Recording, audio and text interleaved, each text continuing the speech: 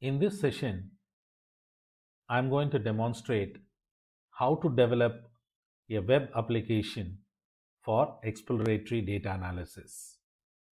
EDA, as you may be aware, is a set of analysis techniques that we do on our data set before we build machine learning models.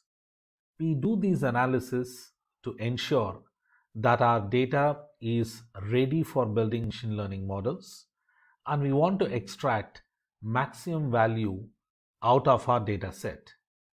We want to ensure that our data set doesn't have null values, don't have a relationship among one another, especially in the case of independent variables. We want to remove outliers. All these analyses are done as part of exploratory data analysis. So EDA is like the 0th step in building a machine learning model. Now, we want to show the results of EDA in the form of graphs and visuals so that everybody understands what is really in our data set. Why not we show these results through a web app? That's what we are going to attempt in this session. Now, to build a web app, someone who has knowledge of machine learning should also know web technologies like JavaScript, HTML, CSS, and other related technologies. Normally, people who pursue specialization in machine learning don't venture into the website, and similarly, people who are specializing in web technologies don't venture into the machine learning side of the house. So, how will someone with knowledge of machine learning can really develop a app without knowing the web technologies? That's where Streamlit really fills the gap. Streamlit is a platform using which you can build machine learning models, machine learning web applications without really knowing HTML, CSS, and web technologies. That's the beauty of Streamlit platform. So we're going to be using Streamlit platform and demonstrate how to build a web application for a machine learning need. Okay, in this case it is exploratory data analysis. So that's what we are going to see in this session. We will start off with understanding the infrastructure behind Streamlit, and then understand some basic functionalities of Streamlit, and afterwards we will build the application for EDA. So that's how we are going to go about in this session. In this session, let us understand the infrastructure that is needed for building Streamlit apps. We need to download Anaconda. You can search for the same in Google. When you click this, it will take you to the download page, and you can download the individual edition for Windows. Please note that it takes a while for Anaconda to get installed. Please be patient and do not stop the install process midway. The other thing we need is Notepad to write the Python programs. We will save the Notepad as .py file. Search for Notepad++ in Google and go for the latest release, and you are good to go. Both Anaconda individual edition and Notepad are free to use. Once you have installed Anaconda, you can install Streamlit using Anaconda's command prompt itself. You access the Anaconda's command prompt using the start menu, and you can give pip install Streamlit command in Anaconda prompt itself to install Streamlit. You can install other libraries too, like NumPy, Pandas here itself.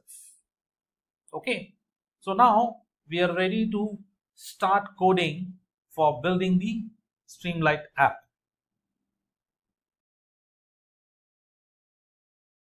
In this session, we are going to create our first web app using Streamlit.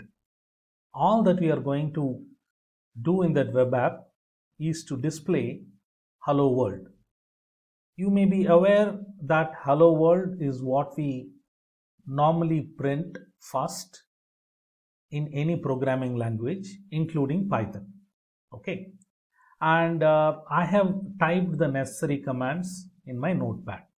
Okay, so the first step I need to do is import Streamlit as ST. That is the first step that I do. Then st.text will display Hello World. What I am trying to do here, these two, is whatever gets printed as Hello World, I am trying to change the font size and font color. That's all I am trying to do. For that I am using Markdown, st.markdown. That's what I am trying to do here. Okay. Now let's try to save this. I am going to save this in Streamlit folder that I have created in my desktop. Okay, this is the Streamlit folder. As you can see here, it is in desktop and it is this is the Streamlit folder. What you're seeing here is other apps that I'm going to be showing towards the later part of the session, later part of this program. The initial part of the program is going to introduce you to various options in Streamlit. That's what we are doing now. Okay, now let's save this notepad. Okay, let's save this file. Save as. We will give app is already there, so we will give app as a file name is already there, so we will give app2.py. okay, you can save. Now this is saved. Okay, now let's come and see here, app2 is there. Okay, now we are going to run this app. Okay, we have created in Python, we have typed this in notepad. Now we have to run this. Only then we can see the output, which is the web app, right? We have already installed Anaconda. Now for running this file, we go to start menu and then Anaconda prompt. Okay, right? Now we have to reference the file that is stored in Streamlit folder, which is there in desktop. For that, we change the directory cd desktop, right? Right now, before this command, the directory is pointing to C users Kumar. Okay, we need to change the directory to desktop first and then to Streamlit. Okay, now we are ready to run. So the command is Streamlit run app2.py. We are running it now. Very shortly, you will see the link using which we can access the app. In fact, the app will open in the default Chrome browser, right? You can see here the URL to access the app, the local URL and the network URL is there. And the app has opened in the default browser, which is nothing but Chrome in my case. Okay, and you can see here Hello World, and then we have changed the color and the font size, right? So this is our first app. Okay, Hello World, we have created our first and a very simple web app. We will slowly add other functionalities and test it. Okay, and after that we will get into projects. If you see here, there is option to rerun, clearing the cache, deploying the app, right? You can even record this entire thing, which I'm going to demonstrate a little later. And then you have settings. Okay, so these are the options that are available in Streamlit. Okay, very simple, right?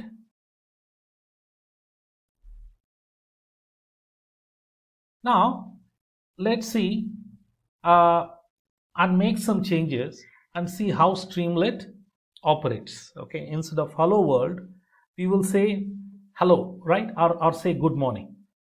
Let's go and do that. Okay, instead of hello world, we will say good morning.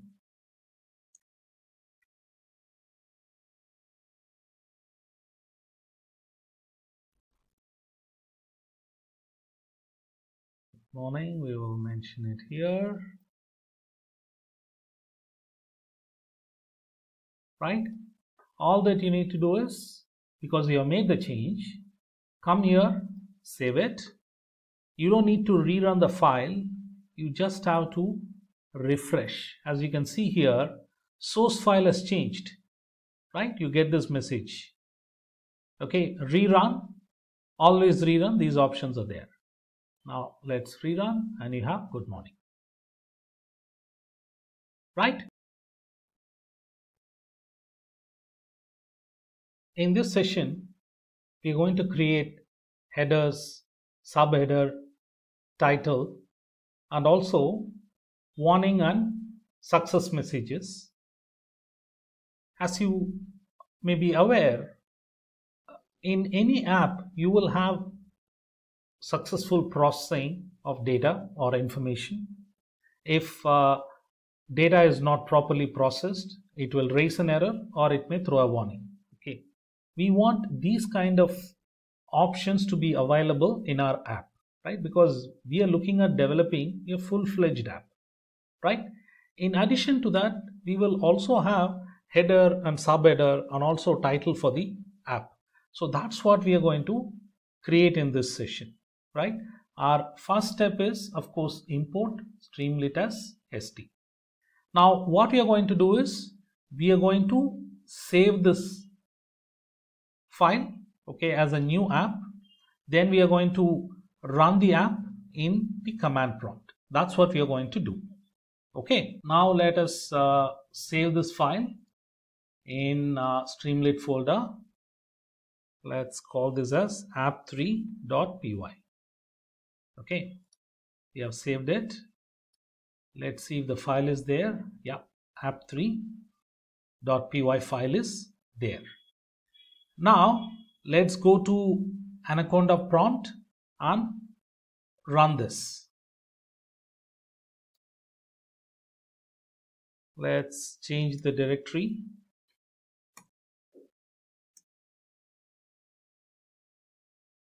cd Streamlit. Now let's run it. You need to first start with Streamlit, run app3.py.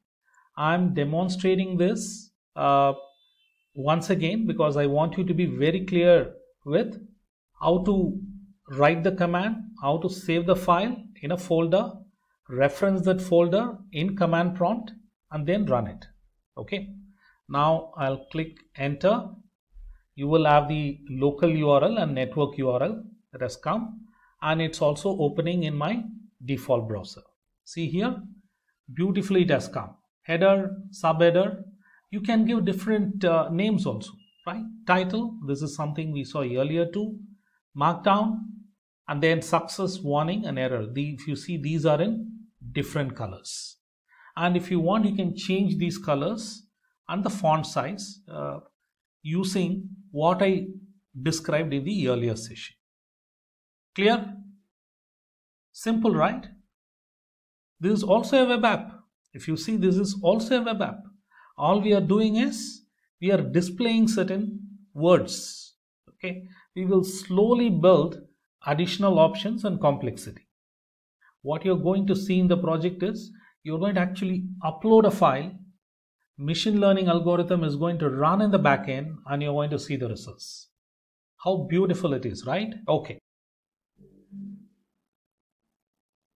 In this session, we will see how to access a file that is stored in the folder and also display the contents of that file. When I am referring to contents, I am referring to data, because we are interested in developing an AI app. So obviously we are interested in data, and the file that we are going to read is a CSV file. Okay, we're going to reference a file that is stored in a folder, read it, and then display the contents in our web app. That's what we are going to do. Okay, so this is the app that we created in the previous session. I'm going to use the same app, that is, I'm going to delete all this and write code for reading a file and then displaying the contents of the file. Okay, these are the set of commands that are of relevance as far as the previous session is concerned and the current app that is there, right? That is header, subheader, success warning, and error. Okay, now I'm going to delete them. Okay, all I have to do is I have to save this and then rerun. You see here source file has changed. Let's rerun. Oh, we're getting an error here. Okay, this is something you must learn. Okay, debugging is both a science as well as an art. I've got an error. Now let's see what the error is. Name ST is not defined. How is that possible? Oh, if you see this, I have not imported Streamlit. I accidentally deleted it while deleting the commands relevant for the app that we developed in the previous session. So let's import Streamlit as ST. Okay, now this file file1.csv is there in Streamlit folder. I'll show this file1. This is there in Streamlit folder. This is a comma separated values file, a CSV file, right?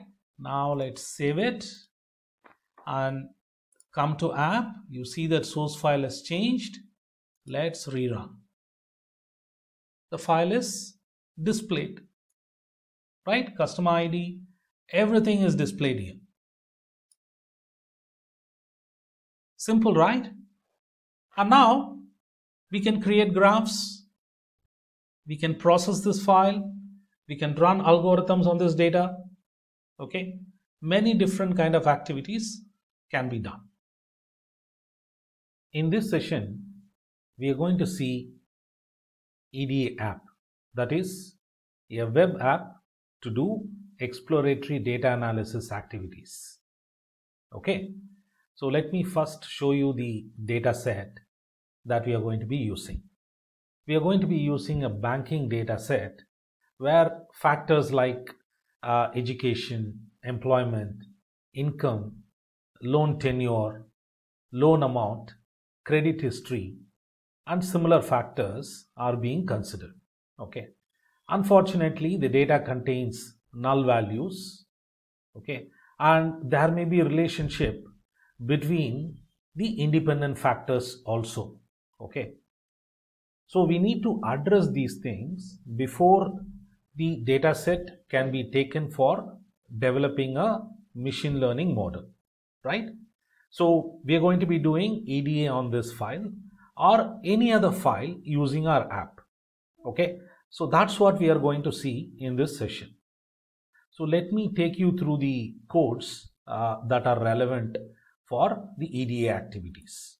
Okay, and I'm going to explain the codes using flowchart because it helps you to understand what is there in the code behind developing the app for EDA. Okay, before we begin, we have to import the necessary libraries. Okay, we have to import Streamlit as ST, pandas as PD, plotly.express, that is for developing graphs, and of course NumPy as NP. Okay, so we need to do all these things before we begin. Okay, the importing of necessary libraries should be completed before we begin the actual coding.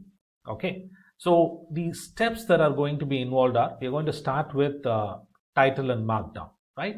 So we have to give a name for this app, right, and provide additional details that we want to appear in the app. So that is the first step. So st.markdown, we are saying this app performs EDA. We are mentioning what are the libraries that are used, and I'm also providing, if you need any assistance, you can contact.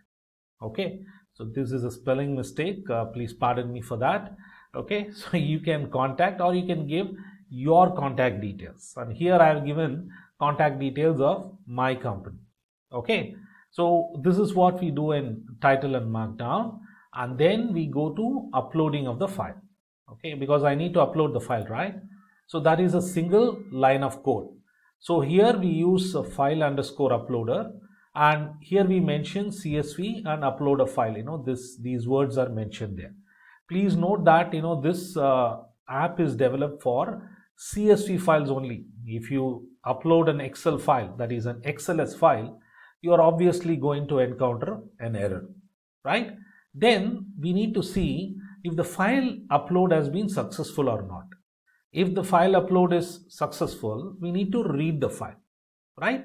So let's do that now, which is we are checking if file underscore bytes is not none. Okay, file underscore bytes is the variable that we have declared for uploading of the file, right? And then we are asking reading of the file to be done. Okay, and that's what we are doing here. And after that, we are going to remove the null values and replace them with mean and mode. Okay, we are going to create a button to remove the null values, and we are going to replace the numeric values with mean and non-numeric values with mode. Okay, mean is nothing but arithmetic average, and mode is the frequently occurring number, right? So if you see here, we are creating a button, okay, and before that we are creating a header so that it is clear. To remove null values, please press the button, okay, and we are also giving a label for the button, right? And then we are going to replace with mean in the case of numeric values and mode in the case of non-numeric values, right? And that's what we are doing here. If class is equal to object, right, we are going to replace that with mode, right? That means this is a non-numeric value. Clear? So we complete these activities in this step.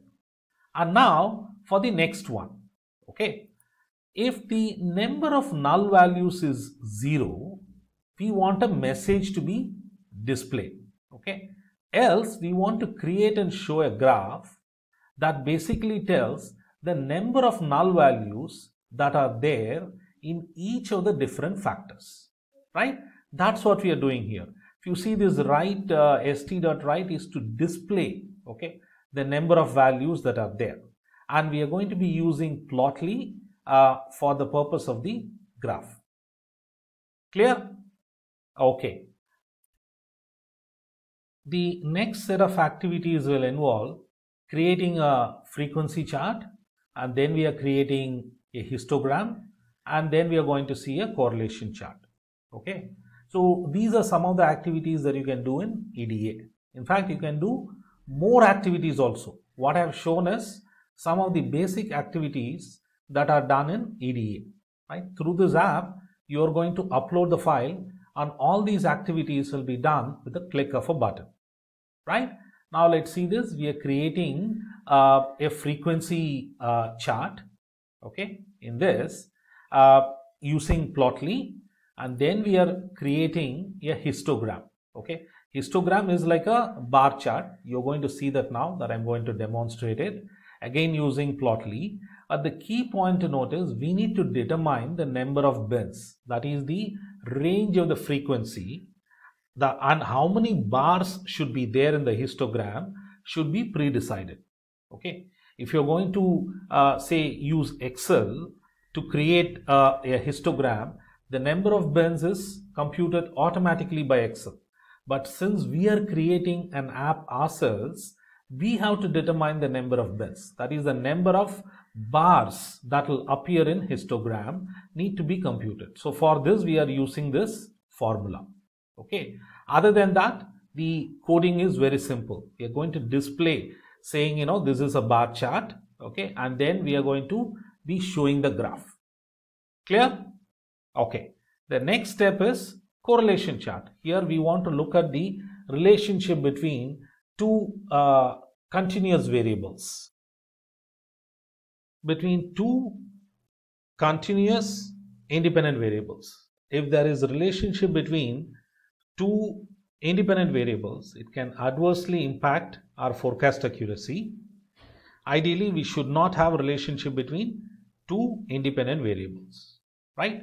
So for this, we are going to use px.scatter. This will show the extent of relationship that is there between two independent variables. We are going to plot that using plotly, okay, and then we are going to say that this is a scatter plot for correlation, which we are displaying using st.write. Okay, so I have explained to you what is there in the coding for developing the app. Now let's go and run the app, see how the app looks. We will upload the data and we will check what is the kind of output we are getting in our app. Okay. So what you are seeing here is the complete set of codes that I explained using flowchart. In fact, I broke this set of codes into different steps and explained it using flowcharts, because when explaining using the codes written in a notepad file is not really user friendly. Okay, I have found that explaining using flowchart is helpful. Okay, we have already saved this file as EDA app.py. Now let's go and see this file in Streamlit folder. Where is that? EDA app is there, EDA app.py, and this is the EDA data that we are going to upload, and this is a CSV file. Okay. Now let's run the app from the Anaconda command prompt. Okay. First change the directory, cd desktop, cd streamlit. Now we are ready to run Streamlit run EDA app.py. Press enter. It will run. We will see the URL and it's going to open up in the default browser. Right? See this here, the title, all the details that we typed are there.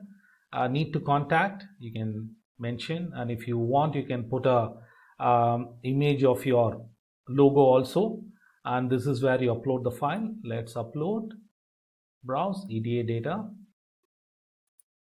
Okay, let's wait for a second for the graphs to populate, right?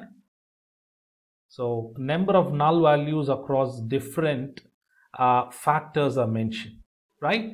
We have a total of 149 null values.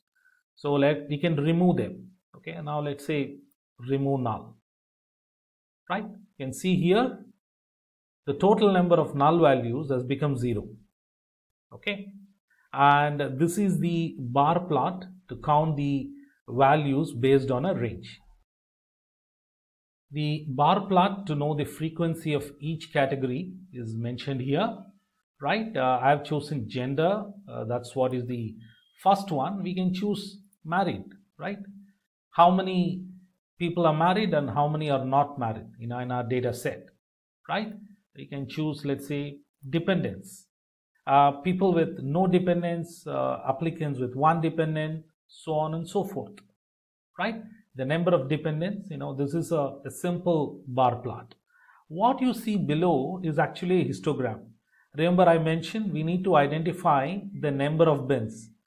We calculated the number of bins programmatically. So this is based on a range, right? What you see here is based on applicant income. We can choose co-applicant income. See, can you see one more aspect? The chart above is for object variables, that is non-numeric, right? Can you see here? The chart above is for non-numeric, right? The chart below, that is this chart, is for numeric, integer or float variables, right? We have done all this programmatically. This histogram is for numeric variables, right? See here, applicant income, co-applicant income, loan amount, credit history, which is also a numeric variable. right? And finally, we will evaluate correlation. Okay, scatter plot for correlation, we need to select two variables and all of them are numeric. Please note that. Okay, scatter plot that studies the relationship between any two variables is only for numeric variables. Non-numeric variables, we need to use chi-square and other kind of tests. Okay, what I'm demonstrating in this app is correlation, right? Which is why you see we have culled the fields relevant for numeric type of data. Now let's choose applicant income, co-applicant income, right? Can you see here? We will come down. See that scatter plot is there. Okay, it is mostly a weak correlation. Okay, R square will be about 0.5 or so. In fact, you can display R square also. That is also possible. R square that shows the extent of relationship between any two variables.